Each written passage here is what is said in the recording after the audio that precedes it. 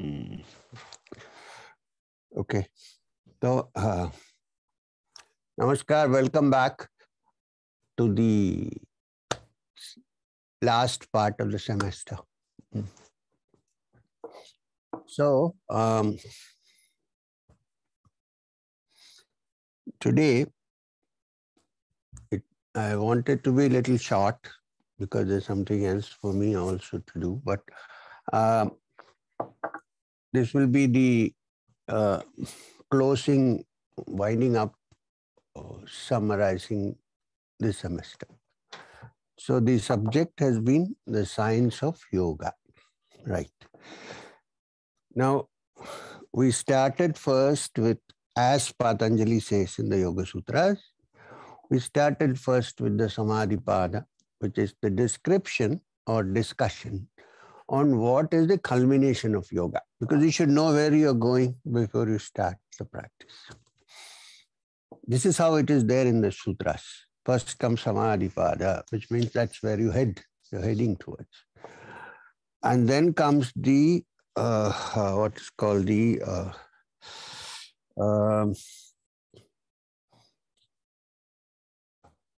sadhana pada, which means the methods adopted to move forward towards the goal. Then comes the vibhuti pada, which we didn't touch much, but we did mention in passing, which means these kind of increased perceptions and capacities that the yogi develops through practice of sadhana. Though that is not the most important thing. The most important thing is freedom, kaivalya.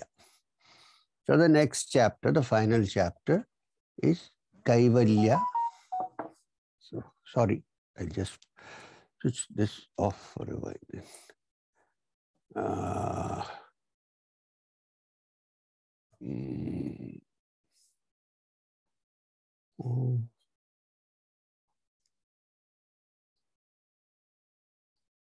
How do we do that? Sorry, I'm a little bad at this. I'm just trying to figure out how to switch this off. Hey, this is not going. This went. Ah, okay. Final release. Kaivalya.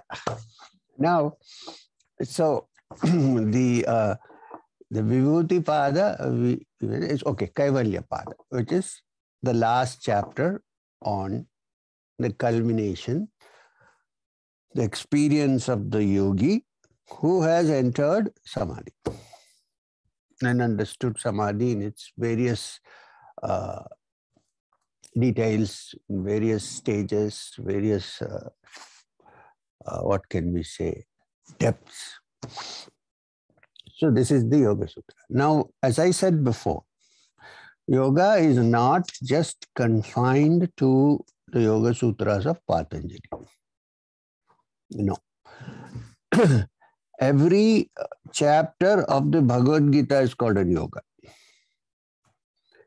In none of these chapters is there any description of asana, pranayam, pratyahara, dharana. Yes, there is, in a different way. Now, the Gita is studied by many people who practice yoga, because if you take the Yoga Sutras of Patanjali and check the various parts and then go to the Gita, you will find an elaboration of these things in a different way. And it is also the aim of the Gita to show you that yoga is not only for hermits who sit in caves, but is also for people who are even on the battlefield. Arjuna. Krishna actually says to Arjuna, don't retire and go away, saying that I'm a holy man. Not the same words, but because I think you're just retiring out of fear, not due to anything else. So fear and failure, if it makes you run away, you're running away from fear and failure, not moving towards moksha. Moksha and freedom should come while you're still involved. Of course, short periods of solitude, as I said before, are good for the practice. Not denying that. So the Gita has 18 chapters, and each chapter is called a yoga. Now, the Gita is not a purely Vedantic scripture, nor is it a purely a yogic scripture, nor something that deals only with devotion, bhakti. It has all these things added on. And the first chapter starts with Arjuna Vishada Yoga, important. Because it's only at such points, turning points in life happen when you're faced with a situation. Suppose everything is hunky-dory going on. Everything is successful. We think this is all there is to life, right? And even the girlfriend is responding properly. She's not rejecting you, and so on. Nobody then thinks about yoga, how to go beyond, nothing. It's only when such things happen. Actually, I specifically know a guy who got into practice of meditation only when his girlfriend rejected him. I said, she did a good thing. For next time you see her, you must touch her feet and say, thank you, you are the guru. So I'm not saying you should do that. What I mean to say is that at a juncture of life where you are in Vishada, Vishada means sorrow, uncertainty, instability, that is the time when yoga of any kind, not just yoga of asanas, of any kind becomes useful. So therefore, what is yoga? It is the practice by which the mind, like all of us, all our minds, which is conditioned to think that it is a limited entity, is deconditioned, dehypnotized into understanding that the consciousness that functions through the mind actually comes from an infinite source. Infinite knowledge, infinite energy, and infinite bliss. What more do we want? Now, this is what yoga is all about. Although in many chapters, there is a chapter in the Gita called Dhyana Yoga, yoga of meditation, where asanas are referred to in a way where Krishna says, when you are meditating, sit in a comfortable place, not too high or not too low. Keep your head and spine steady. Sit in a comfortable posture. Fix your attention in the Bhru Madhya and be free. This description in there. Why? Because then there is if you pursue the study of Dhyana Yoga chapter, which is chapter 6, you will see what are the other things necessary to touch that. And then you will see yama, niyamas, everything mentioned in a different way. In a little bit different way. Then you have the chapter 12, which is called Bhakti. So people think that Bhakti Yoga is there. It's purely singing songs, which is all fine. I'm not against Kirtan, Bhajan, fine, very good. However, Bhakti Yoga, the basic understanding to be derived from it is what I'll explain to you. Because you are studying the science of yoga, not only the Patanjali Yoga Sutras. See, till chapter 9,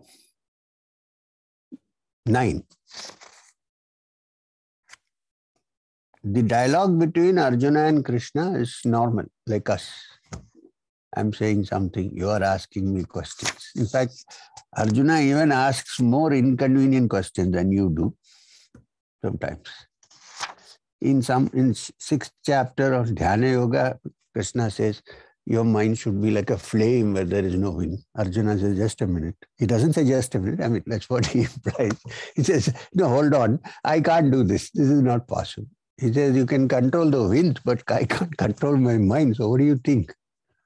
And so on. Now, it is between, so Arjuna is free to ask questions. He thinks Krishna is also his relative. And he's also his close friend. Also same age group, roughly.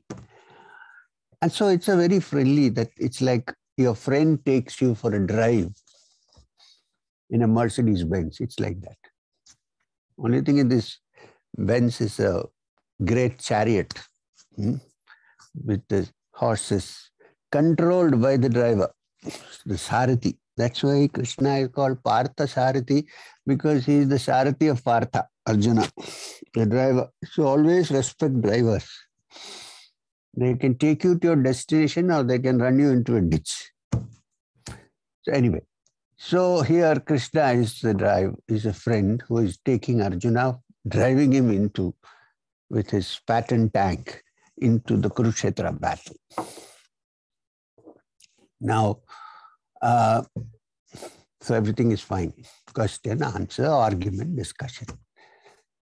Then in the 9th chapter, something happens.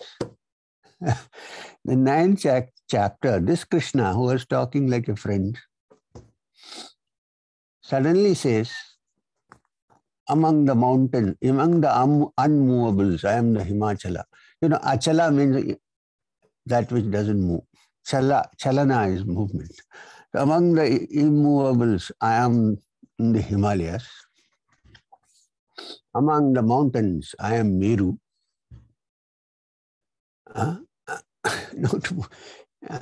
Among the rishis, the great sages, munis, I am Kapila.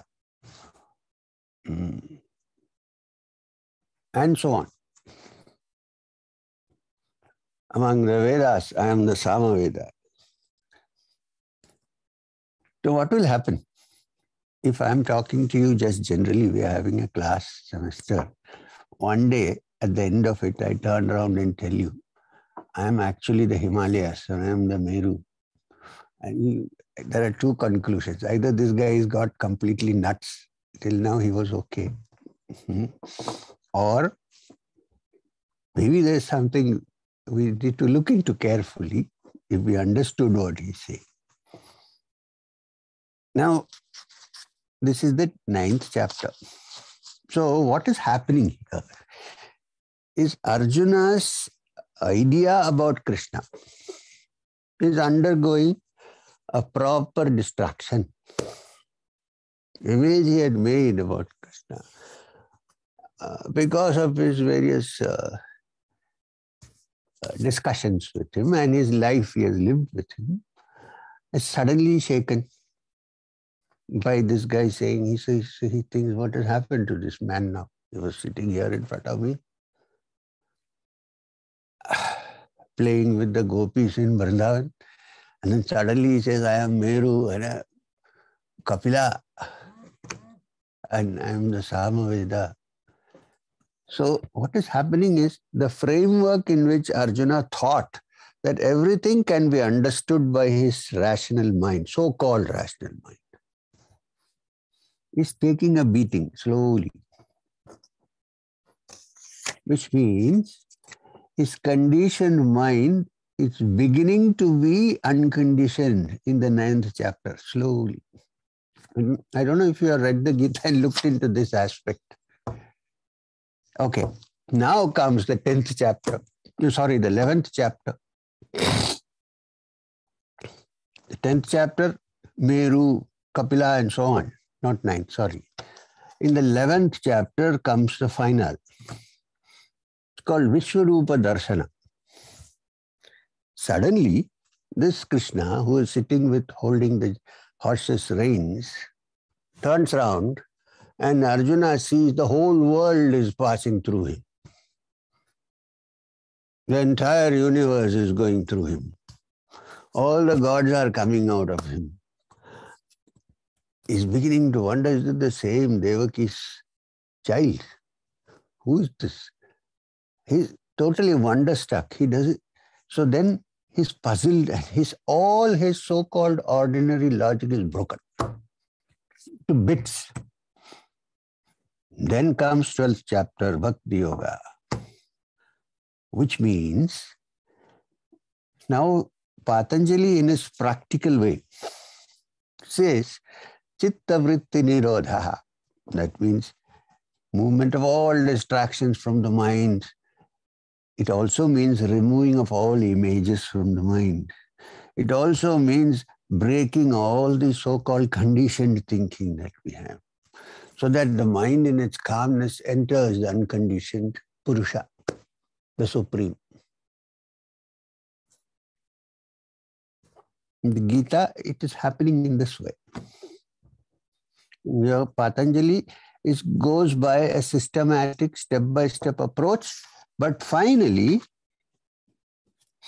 our three-dimensional thinking has to be broken. At least one should imagine, at least, or suspect that there could be other dimensions other than this.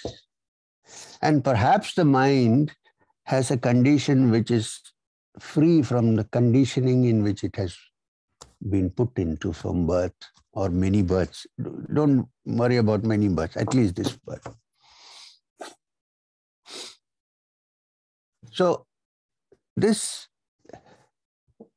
here also there is logic. It's not as if there is no logic, but it's not the small logic based on our ordinary reasoning. Why? This also we discussed in this semester, in the previous semester when we did the Upanishad. We discussed this matter, which means that the world that we know today is only the image offered to us by the senses, by the sense organs. We know of no other world. We say that we know about this world.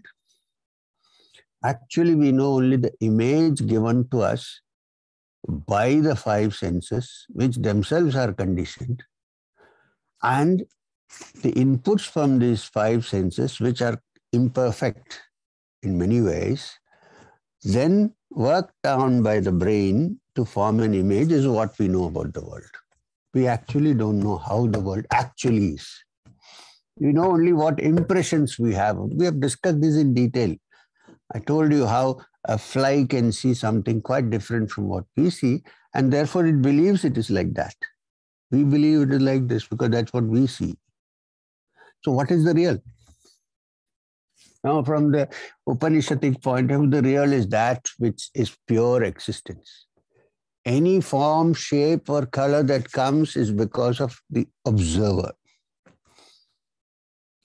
The observer is the only reality, not that which is observed. What is, when you free the world from all the conditionings by which it is offered to us by the five senses, you will find that it is also unconditioned. But there is no difference between the observer and the observed. But the observed appears to be observed only because the impressions we get through our sense organs. That ceases. It still exists. But it exists not as we think it exists. It is pure existence. I don't know how. So, this is the teaching of the Upanishads. And the good news is that every one of us, since we are conscious living beings, have as our source that infinite consciousness, which is existence, pure existence, which is the pure witness, Sakshi, which is the only observer. Right. You must have heard of a great poet called Alexander Pope. I don't know if you've heard. Among his poems, he said something very interesting. He said, the difference is as great between the optics seeing as the object seeing. Depending on the optics, the objects are different. So can we say, therefore, the object does not exist? No, the object exists, but it is not as we think it exists. It is existence, pure, which is given shape and form by the mind. But it doesn't mean does not exist. It is there. It is exists as pure energy, pure consciousness, and pure movement in different frequencies.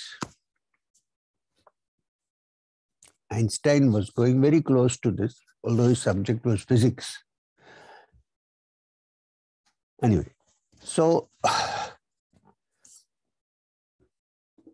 this is what the yogic approach takes us through the Yoga Sutra, Ashtanga Yoga, by saying that when the mind is free from distraction, and all the techniques described is how to free the mind from distraction, then that mind becomes quiet and calm. The quiet and calm and tranquil mind is the tarmac from where one takes off to the higher modes of understanding, to the higher levels of consciousness, to the dimensions which are other than the three dimensions, and then realizes that one in true essence is the Purusha, the consciousness. So understand that in the ultimate essence, it is the consciousness alone that is.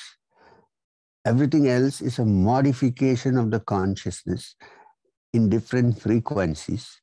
From the ultimate point of view, there has been no modification. This is difficult to explain, I understand. So what has it to do with us? In essence, we are also that. Which is what Vedanta means by Tat Tvamasi. You are that. Now it's a great, inspiring message. Tat Tvamasi. You are not this limited little individual with your petty little worries and petty little problems. You are that, what? Purna, that supreme reality. That pure consciousness, that witness of all that exists. That is what you actually are, provided you free and uncondition your mind, which is today caught up in its conditionings. The whole process of yoga, whether through devotion or through Vedanta or through the practice of Ashtanga Yoga, is meant to bring this about. I may add one more, which is Karma Yoga, which means when you work for the good of others, you are actually subconsciously accepting the fact, subconsciously, that the other is not different from you. So you are serving yourself.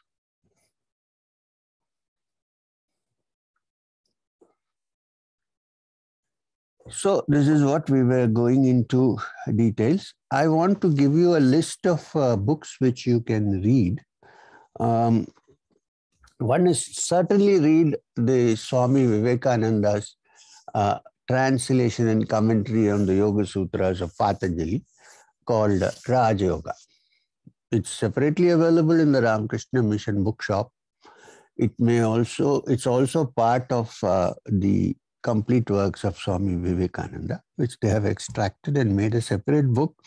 Actually, it consists of Swami Vivekananda's classes which he gave on yoga, on the Yoga Sutras, either in England or in the US. I'm not so sure about this.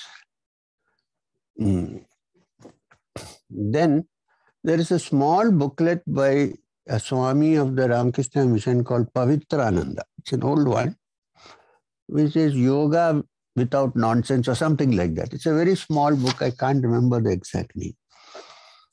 Then, if you want to go into the details of yoga, as it was even before Patanjali in the Upanishads, early 1,000 years, Upanishads are already discussing yoga. Many of the Upanishads, which are called Yoga Upanishads, special Upanishads, Yoga Upanishads, they are from the Yajurveda. The second Veda is Yajurveda.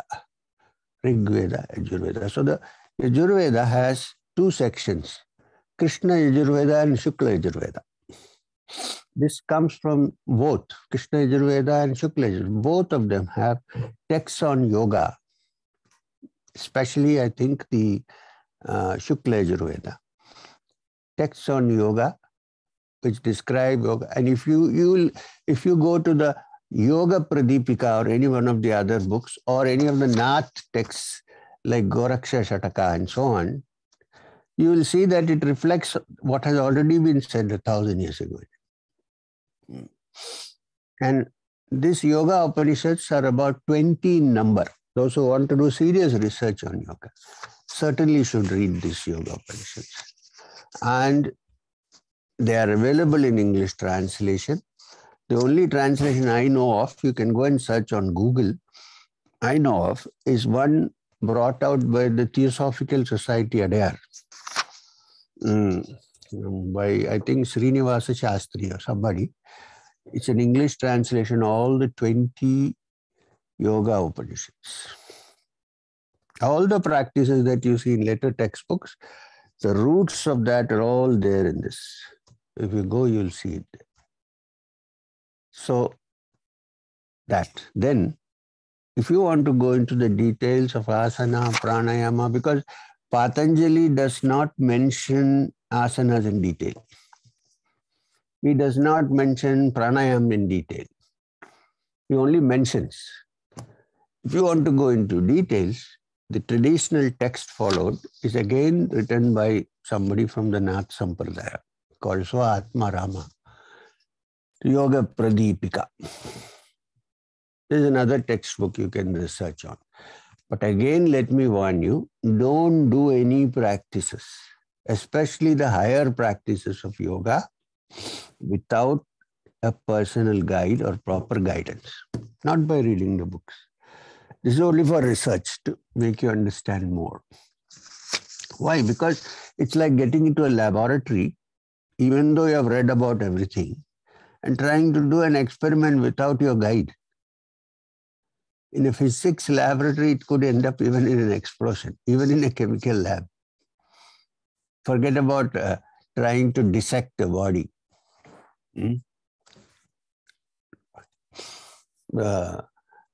Or doing a surgical experiment without a doctor supporting you. So, this is my advice. So, when you go back, all the things I couldn't have done in the semester, I could not have discussed, I'm sure. So, there are some points which may still be there.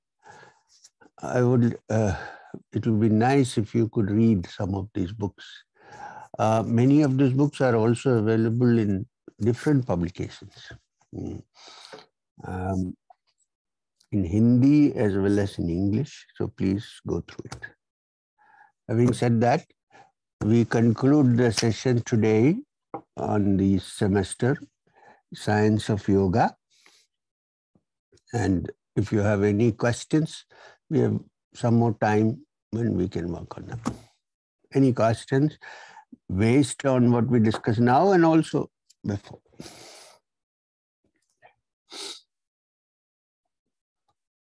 Any questions, Manu? You see?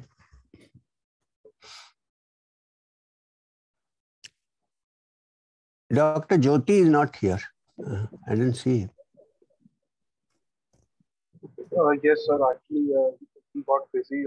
He just recalled that. Okay, fine. That's okay. So Vishal has a question. Yes, please. Vishal? Namaste, Guruji. Yes. Sir, you have talked about having a practical guru. So one, where to find it, where find such a person, and second is a book is always a one-way communication, right? It can't answer your question after a certain level, right? You're right. So there are a lot of questions that I already have. I don't think it's beyond the scope of this course also and time also. What to do? Can you email me? Definitely, sir. You can get the email from Professor Jyoti or Professor James. Sir. I'm here. I'm here. So, yeah, you can get from him or you can get from Professor Rahul, one of these people, and just email the questions to me. Definitely, sir. Now, I suggest that in the subject you say follow-up of the IIT semester so that I can discuss. Because I get innumerable emails. If I find that, I know that this is dealing with this particular thing. Now, when I said you need a teacher, Now, for ordinary practice like yoga asanas and all that, there are many institutes around which teach you yoga. I am specially concerned about doing yogic practices like Kundalini, that kind of thing. You could go haywire if you don't have a proper teacher. That's what I mean. Remember that. Okay, sir. But where to find that person also? Because there's no point in stopping in between of a study, right? As a So PhD send me a student, mail, I'm no? saying. Let me work on this. There Okay, are sir. people available. Don't worry about that. Okay, sir. Thank you. Your question is very important, actually. Instead of going around in circles in the wrong direction, it's better, yeah. Sir, Shalini Narelia has a question. Yes. Hello, sir. Hello. Sir, I was in Art of Living Center a day ago, Mathura. So I have done meditation first time, or that is Sudarshan Kriya, right? Okay. So like, what is the energy in Soham word? Okay. That brings our body and mind to concentrate very easily. Fine. Thank you. So that's okay. So you can continue to do it. Only thing is don't stop it in between. Huh? No, I think she had another. I can't hear you, Professor. I can't hear you. Oh, she was asking about Soham.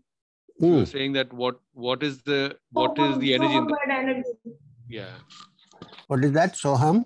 Soham, like we, so they play a sound like soham in different in different way, like fast, slow, and we meditate then.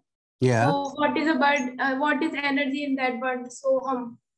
There is no energy in Soham, but Soham is a mantra chanted to keep your mind fully absorbed in your internal pranas. Like we in Kriya Yoga don't do Soham, but we do Hamsa. Which means when you inhale, you do hum, and when you exhale, you do sa in the mind, not loudly. Soham also can be done. It is a way to generate attention within yourself rather than let the mind wander here and there. Soham is a 1,000-year-old practice. It works not because Sri Sri has put some energy into it. It's an ancient 1,000-year-old technique, which anybody who practices will get a benefit out of. Yes, sir. Sir, they told us. The only thing is it cannot be patented by anybody. Yes. So they told us how can we practice in home, like easily. Yes. So you can continue with the practice. Don't give it up. It's a wonderful practice.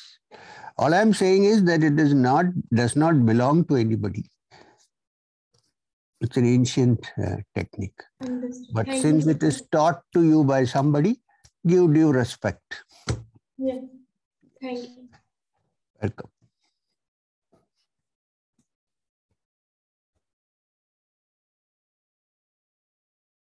Anything else?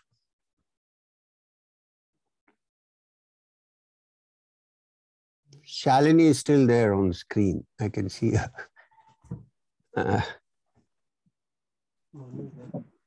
Manu? Yes, sir. Actually, Vishal has a question. Yes. Vishal Sharma has another question. Yeah. So there are a lot of techniques in the religious texts also. For example, Gayatri Upasana. Is it just another way of meditating, or is it just is a different path, or there are a lot of cleansing you have to do and a lot of other processes are there? Can you give some light on that? All the processes in any school of thought or any teaching basically talks about cleansing. Now, cleansing here means making the mind free of all distractions.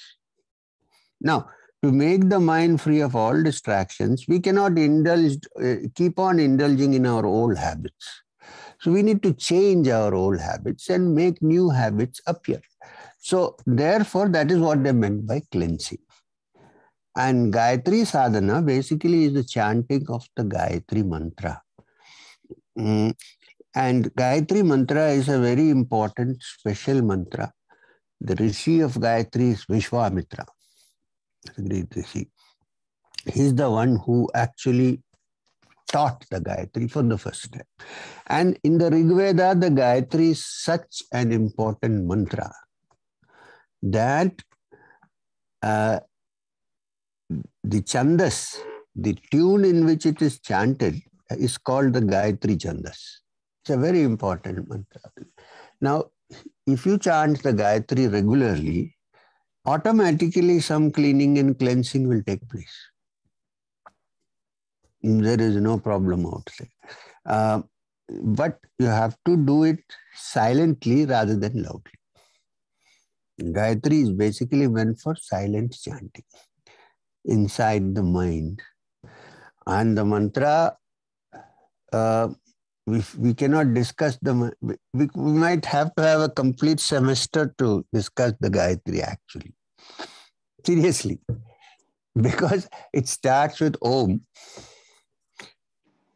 We need 4 classes to discuss Om, at least 2. And then we go to the next Bhu Bhuvaswa and discuss that. I'm breaking it up so that I'm not accused of having given the Gayatri. So then you have to, the second sentence, Tat Savitravarenyam, and so on and so forth. So, but I think Gayatri is a very personal affair. It is not a mass phenomenon. It's a personal affair.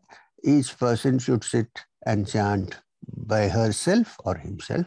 But I am of the opinion that girls should also chant the Gayatri, which is a little deviation from the orthodox mode. Okay.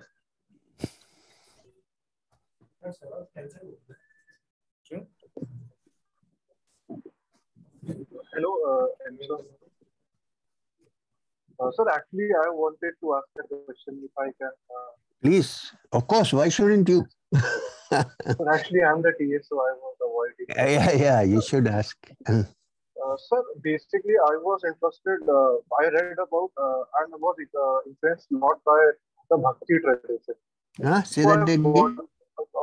I was affected and influenced a lot by Bhakti tradition as well as Bhakti tradition. Okay. Bhakti tradition. And especially, sir, I wanted to ask that is it possible what Sri Ramakrishna Paramhans did, because he did it the yoga, what is being referred that he did the yoga way, the Bhakti way.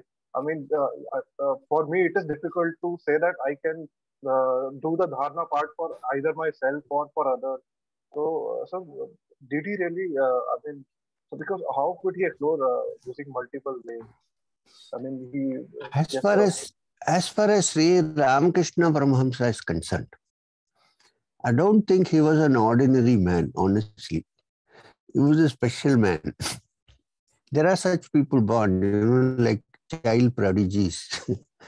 I think he was a child. I'll tell you why. Because even at the age of 8 or 9, when he was not doing any sadhana, when he was just a village boy in his village in Kamarpukur, just like all other children, he was just walking along the paddy fields one day, eating some murmuras or whatever. And then suddenly, it was a cloudy day and the whole sky was clouded with black clouds. Suddenly, he saw some white cranes fly across the dark clouds. Now, so many young boys have seen this. Ramakrishna was affected strangely. This contrast of the white cranes flying across the black clouds hit him somewhere, and he simply shouted, "Mago," and fell down unconscious. Mago means, in Bengali, it means ma. It took some time for him to recover consciousness. When he recovered consciousness, he felt something had happened and he started thinking about it. He didn't have a guru at that time. He didn't have anybody. So I'm trying to say that he was a special individual. And once in a while, such special individuals happen on this earth. Now, then Sri Ramakrishna Paramahamsa got married. All these things happened. He didn't study much, didn't go to school. He didn't feel like sitting within the confines of four walls. He was not interested. Anyway, then at a young age of 20, 21 or something, he was made the priest of a Kali temple in Dakshineshwar, in Calcutta. Actually, his brother Ramkumar was the priest. Because he was working old, he asked his brother to come and help him. And he was doing the puja of the Shakti there, called Kali, Bhadrakali. Now, it's difficult to go into details because we need to wind up now. But I'm giving you, since you took up the subject. He started worshipping the mother goddess, Kali. Gradually, their worship turned into love affair between him and Kali. This boy who had that experience when he was 9 years, therefore had an extraordinary mind. It was not an ordinary mind. So something happened in the relationship between him and this mother goddess. His one pointed attention then was to have a darshan of this goddess, actually like a living being, not in the image, not as an image. And one day he got that vision. He got the darshan of the mother. But the first time he had the darshan is interesting. He didn't see the mother's form. He only saw liquid light like silver and a big ecstatic feeling in his heart. And he was unconscious unconscious to the world for some time. Woke up. From then on, his life took a completely different turn. And this man who started his yogic career through bhakti, practiced every yogic system in the world which was available. He started there. Then came Bhairavi Brahmani who taught him tantras. He became the student. He became a student. He didn't say, oh, I got the vision of darshan of Kali, so he said, please teach me. And she asked. That humility was extraordinary. Then from that humility of Ramakrishna is unimaginable. And I think humility comes when there is this divine experience. Such saints do not expect you to crawl on the floor and kiss their feet. They see the divine also in you. So was Ramakrishna. He was like everybody else when he talked to people. So anyway, then he learned the tantras from Bhairavi Brahmani. Then came the great Vedanta in Totapuri. He learned Vedanta from him, where all images are broken. And acting on the instructions of Totapuri, he even broke through the image of Kali. Even though that is where he started with his bhakti. And so on and so on. Then he did some Christian sadhana. Then he did some Sufi sadhana. Any sadhana that you can imagine, he has done. This is why I'm saying he's a special individual. Usually, one person goes through one and attains the culmination. By then, it's time to die. Here, all one gamut of experiences. And important, after going through all this, he said, through practice, I am convinced that all paths lead to the same goal. He didn't say theory. He could say it with complete conviction because he had gone through it. This is Sri Ramakrishna. So, well, it's wonderful, the kind of bhakti he had and all that, but we cannot imitate him. It's not possible. Swami Vivekananda made that very clear to his brother disciples, to his Guru Bhais. He said, don't imitate Thakur. He is one individual. You do your own personal sadhana and see where you can go. Hmm? Yes, sir. So that's what it is. So I think we need to wind up now. I also have to go. So thank you very much. It was a great experience having you all for the this semester. And let me see if I can see you, at least some of you in Delhi. I don't know. I'm not sure. We'll work this out. And so we'll wait for the next. Dr. Jyoti is also back. So we'll wait for the next course to start after some time. Give me a little time because I'm traveling abroad. I'll come back only end of June or something. So we can think of something only after that. I know we can do internet even from the US, but when I go there, I'm so busy back to back. It's also because 2 years I haven't been because of COVID. So let me come back, then we'll work something out. It was a good experience for me, a learning experience for you, I hope. It certainly was a learning experience for me because I see how young minds are now thinking about various factors, not only physics, metaphysics. So thank you very much. Namaskar. Thank you, sir. Sir, next semester course on Gayatri. Oh, yes. Not a bad idea. Let me think about it. Thank you so much, sir. Okay.